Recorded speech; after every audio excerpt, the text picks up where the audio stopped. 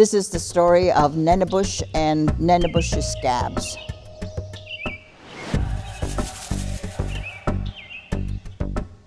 I love the story because it's so funny. It really shows how crazy this Nanabush is, the stuff he gets himself into. But he does some really, really crazy things.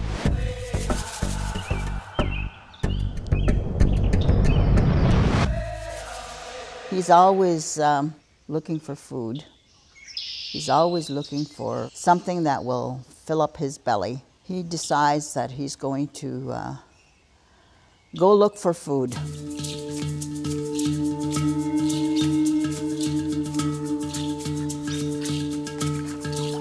He comes on to the ducks that are out by the water.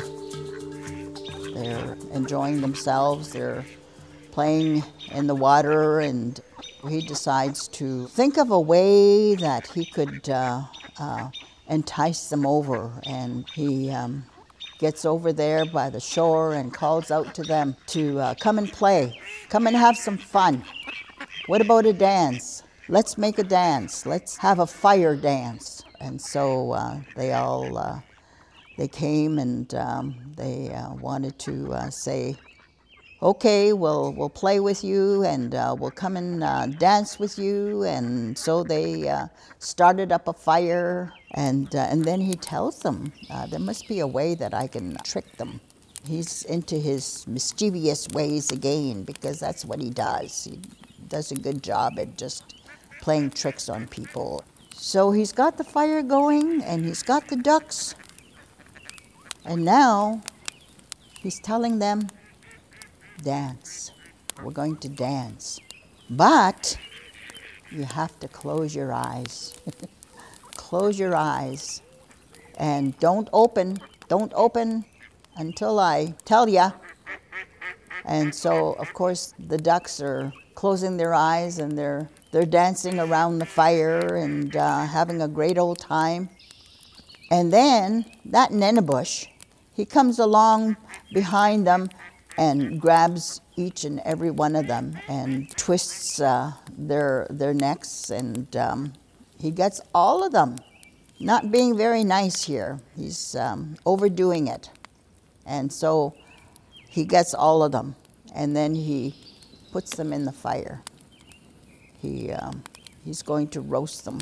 He decides while he's waiting for his meal to get roasted and the ducks to be ready for his feast, he decides, well, he's going to have a nap. He asked his bum, now, you keep an eye on the food. Don't let them get overdone. I'm going to have a little rest, a little shut-eye, and have a little nap. So he turns over, asks his bum to watch the fire, to watch the ducks. But of course, bum being bum, falls asleep too.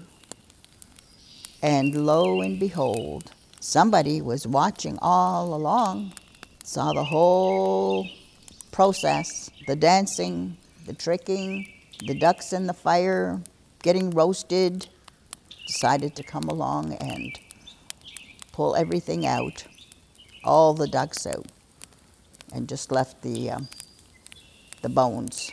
Finally, Nanabush woke up, and he was going to enjoy his meal. No, that was not to be. He pulled out the drumsticks, the bones, and there was nothing there. It was all burnt. It was all charcoal. Someone had come along and took his food, ate up his food, and just left the bare bones. Now they're all charcoal. He got mad at his bottom there. I told you to look after this. How come you didn't do that?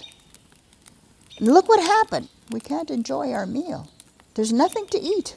Just for that, I'm going to punish you. What a way to punish. He burnt his bum. Poor bottom got all burnt.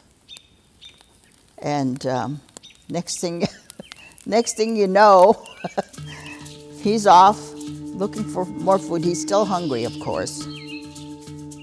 But then his bottom got all scabby, and he's still mad at his bum.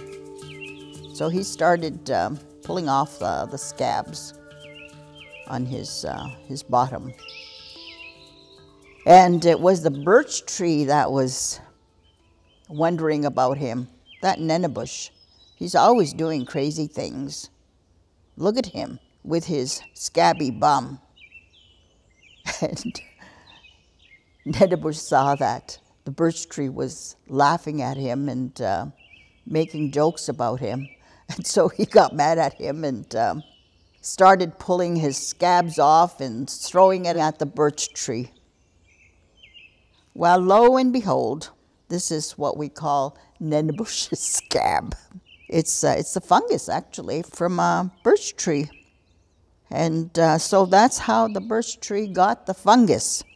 It's very strong medicine, this fungus, this Nanabush His Scab.